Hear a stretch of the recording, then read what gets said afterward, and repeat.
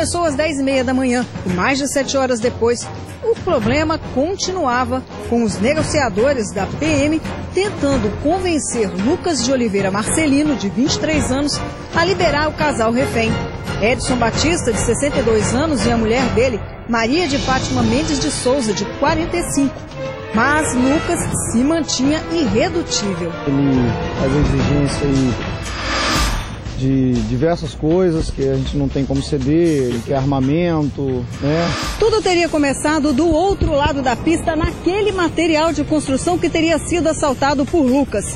Ao sair com o produto do roubo, ele teria sido surpreendido por uma viatura da Polícia Militar que passava pelo local e o viu em atitude suspeita e pior, segurando uma espingarda. Lucas mirou contra a polícia e atirou. Tentando se livrar, tentando fugir, ele atravessou a pista e foi se refugiar justamente dentro da padaria, onde estava o casal, dono do estabelecimento. A família esteve presente o tempo todo e sempre procurando por informações de Edson, que é diabético.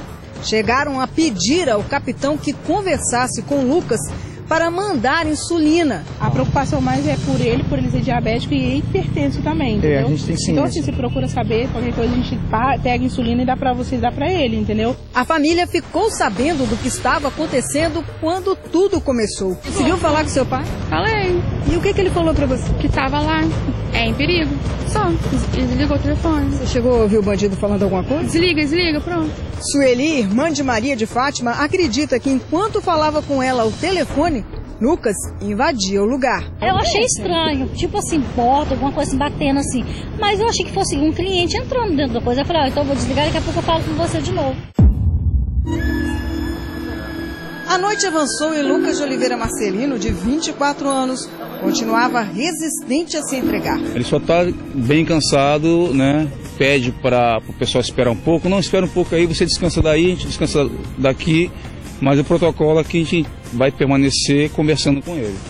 A energia da padaria foi desligada pela polícia. Mesmo assim, ele continuava dentro do estabelecimento com a última refém, Maria de Fátima Mendes de Souza, de 45 anos. Quando a madrugada avançou, Lucas, já sem forças e cansado, acabou liberando a refém. A saída dela foi tão rápida que nem deu tempo de ser vista. Logo em seguida, às 1h40 da madrugada de domingo, ele se entregou.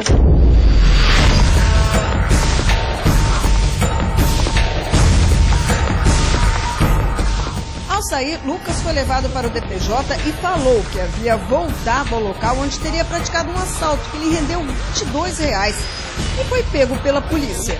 Falta um ônibus mesmo, só que eu meti o ônibus, voltei pro local do crime, aí a polícia me enquadrou. Contou ainda que não ameaçou os reféns durante todo o tempo, com a arma que ele portava, essa espingarda de fabricação caseira e toda adaptada. Ao contrário, disse que apontava sempre a arma para a própria cabeça. Não botei nem arma, nem apontei a arma para os reféns, estava apontando para minha cabeça, estava falando que ia me matar. Dentro da padaria, local do cativeiro, por horas, era possível ver o que Lucas comeu, salgadinhos e tomou energético. Nada mais foi mexido. Foram 15 horas de conversa, de negociação para que o sequestro inesperado terminasse bem. A primeira vítima a ser liberada foi o proprietário, Edson Batista, de 62 anos. Portador de diabetes, ele começou a passar mal dentro da padaria. Em troca do colete à prova de balas, Lucas liberou Edson. Às 6h30 da noite de sábado, cerca de 8 horas após o início do cativeiro. Este fato levou a família do refém à emoção. Calma, sua mãe vai sair também. Os reféns, marido e mulher, foram atendidos no local pela equipe do SAMU. Seu Edson, ainda abalado, pouco falou. Ele entrou lá com armado. Foi muito complicada a situação lá dentro? Não. O reencontro com a mulher foi dentro da ambulância do SAMU. Para a família, o fim do cárcere privado, com um final feliz, trouxe alívio para a angústia vivida por mais de 10 horas. Eu tenho a agradecer a Deus mesmo, muito felicidade mesmo. Dia dos pais, né? Isso mesmo, maravilhoso, abençoado. Essa padaria que foi alvo de bastante atenção entre a manhã de sábado e a madrugada de domingo, hoje na segunda-feira já está assim. aberta. E seu Edson, que passou por tanta tensão durante todo este período, está lá, ó. Vocês podem ver? Trabalhando, atendendo aos clientes. A esposa não veio porque só essa noite conseguiu relaxar e dormir. Foi ela quem encorajou seu Edson a continuar com a rotina. É porque ele confessa que o primeiro pensamento foi de largar tudo. Realmente eu pensei em desistir, mas depois que passou tudo aquilo, que minha esposa foi liberta, a gente fomos conversar direitinho, mesmo ainda muito tenso, mas eu expressei em imediato a vontade de desistir. Ela falou, não, nós não vamos desistir, nós vamos continuar. Nós vamos continuar, em nome de Jesus. Sobre os momentos que viveu dentro da padaria com a mulher, ele comenta que as oscilações de humor do assaltante era o que mais o preocupava. No primeiro momento, quando ele entrou, foi que ele estava mais agressivo, que ele apontou a arma pra gente, mandou a gente se separar, que nós estávamos sentados os dois ali, né?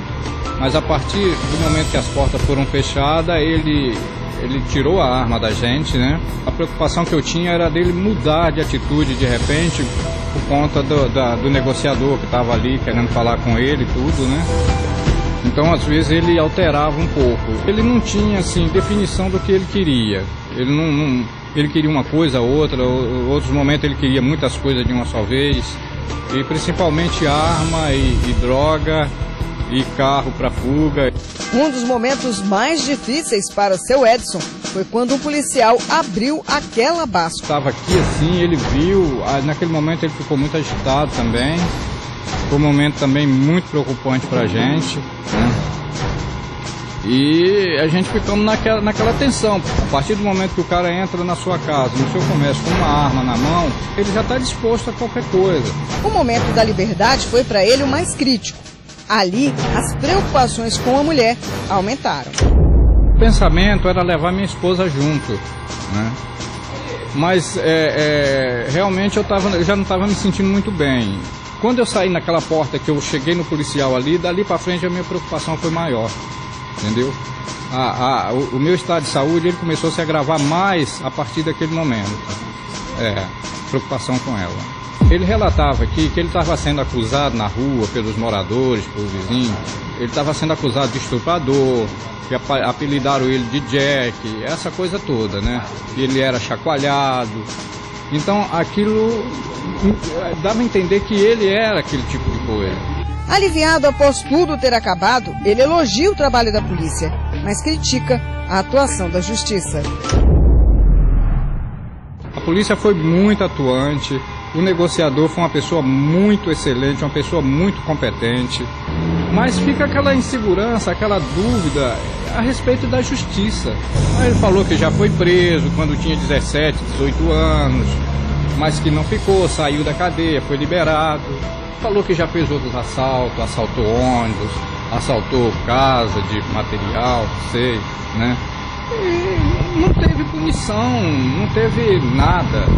A justiça não está colaborando com a polícia.